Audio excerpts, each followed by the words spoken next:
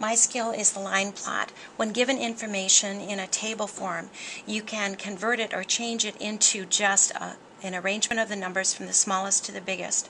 So you would take them out of the table and arrange them in order. So you'd see 1, 1, 1, 1, 2, 3, 4, 5. Taking that information, you can put it on the line plot because the largest number seen is the 5, so that would be the largest number on your line plot. The smallest number seen is a 1, so that would be your smallest number on your line plot.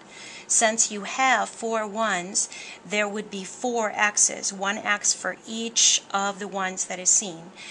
There is 1, 2, so there's 1 x for the 2, 1, 3, so there's 1 x for the 3, 2 4s, oops, and I apologize, I do not see it there, and it is supposed to be, so 2 x's for the 4s and also a 5.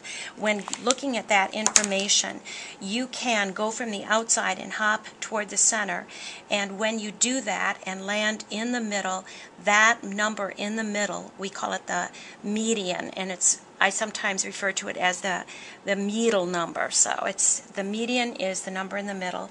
The range is when you subtract the smallest number from the largest number, and that is your range. So 5 take away 1 is 4, and your mode is the number seen most often. In this case, it is the 1, so the mode is 1.